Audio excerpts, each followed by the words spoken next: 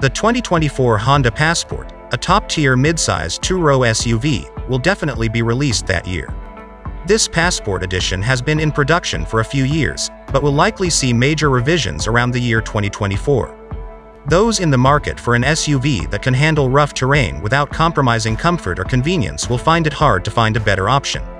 Among Honda's SUV lineup, the Passport may be found between the compact CR-V and the roomy three-row Pilot.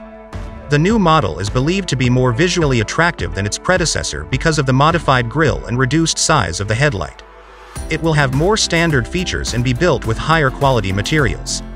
We think the Passport SUV is fantastic all around since its 3.5-liter V6 engine provides more than enough power for most situations. The 2024 Honda Passport, like the previous generation, will take design cues from the Honda Pilot. When you consider that the Pilot is a very desirable SUV, this is excellent news. The travel document, or Passport in contrast, it's shorter by 6 inches and wider and taller by a single inch. In comparison to the Pilot, we find that the Passport is not only more durable but also has superior proportions. By the year 2024, it will have a completely new front end complete with a sleek grille and modernized headlights. The standard 20-inch alloy wheels on the current Passport significantly improve its off-road performance.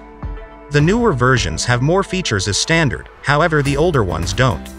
Soft touch materials and higher quality construction will first appear in the Honda Passport in 2024. This Passport is no exception to the general reliability reputation that Honda cars have earned. We have reason to believe that certain machinery adjustments will be made by the firm.